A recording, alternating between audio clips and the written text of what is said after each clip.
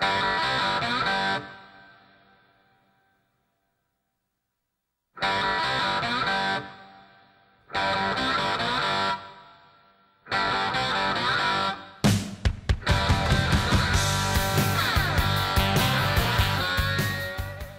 what's up everybody? This is Batsman Fan, and I'm going to be showing off some comics that I've gotten in the last couple weeks, all the way up through October 22nd.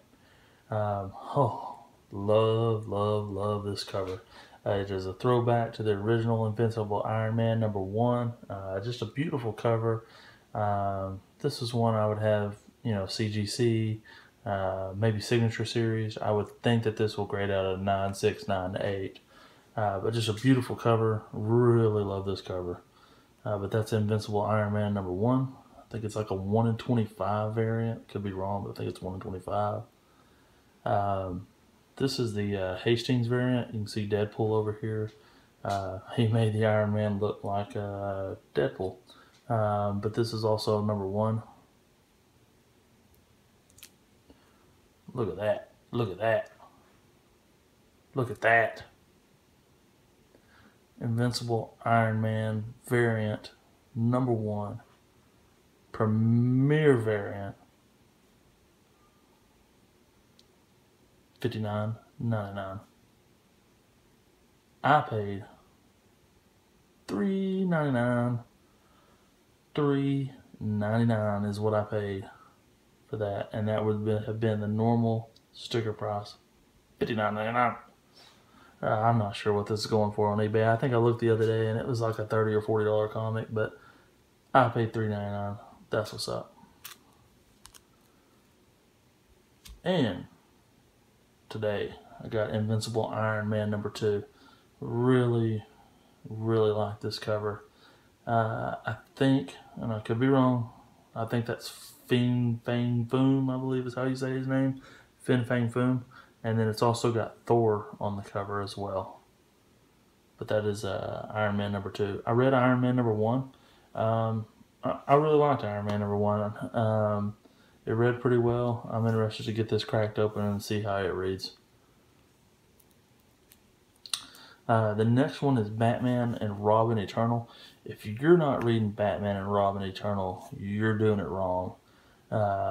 I have not read #3 yet. #1 was phenomenal.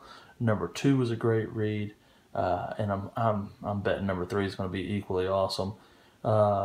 This is a weekly, so it's starting to get a little expensive, but I've really thoroughly enjoyed this comic so far. Batman and Robin Eternal #3.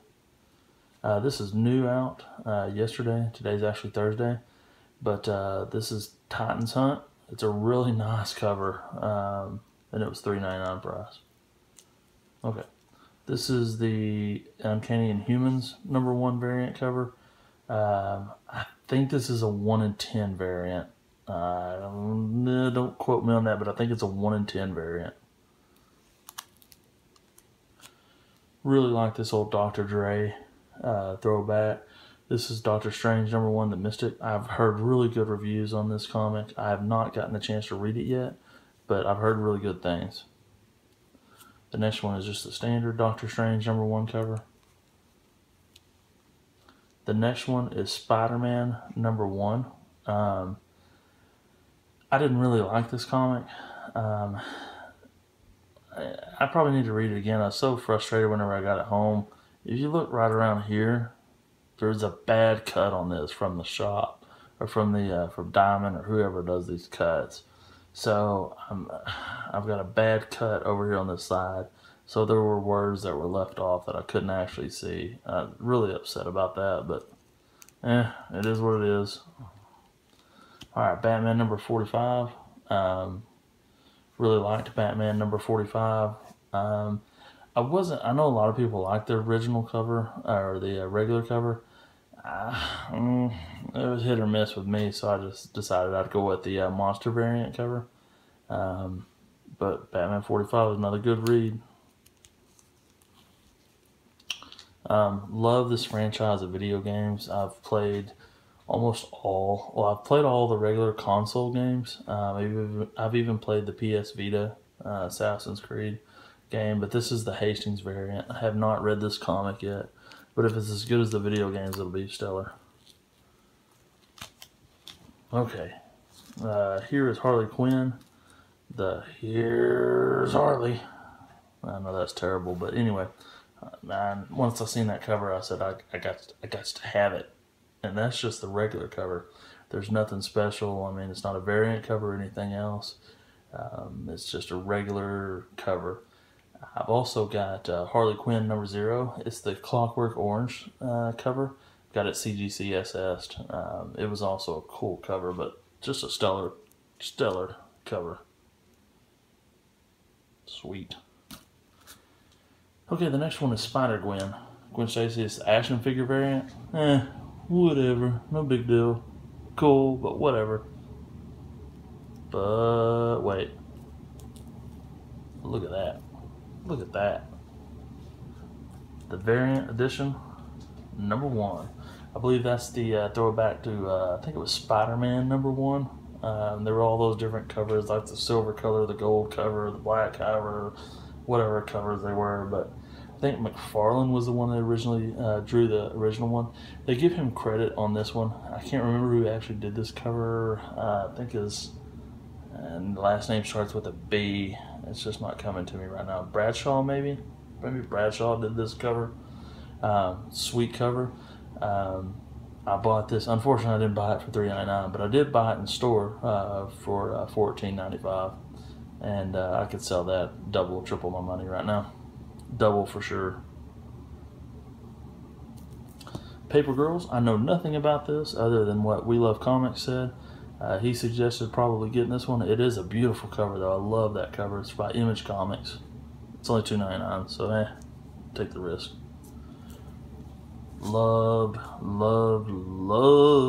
this monster variant cover. And I'm not a big monster variant cover fan, but this was an awesome cover. Let's see if you can get a little closer look to it. And it is that throwback. I believe that'd be like the 50s maybe, or the 40s probably. The old Scary Movie posters. It's just awesome, man. That's probably one off CGC. And maybe CGC SS. Just a cool cover. Got the Amazing Spider-Man hip-hop variant cover. Got the Contest of Champions cover. This is a variant cover, I believe. I don't remember what. 1 in 10, 1 in 15. I don't know which one it is, but it's a pretty cool cover. Phenomenal game, man. I've spent many hours of my life playing the Contest of Champions. Telos, I believe is how you pronounce his name. This is his first comic. If you read Convergence, you would know who he was.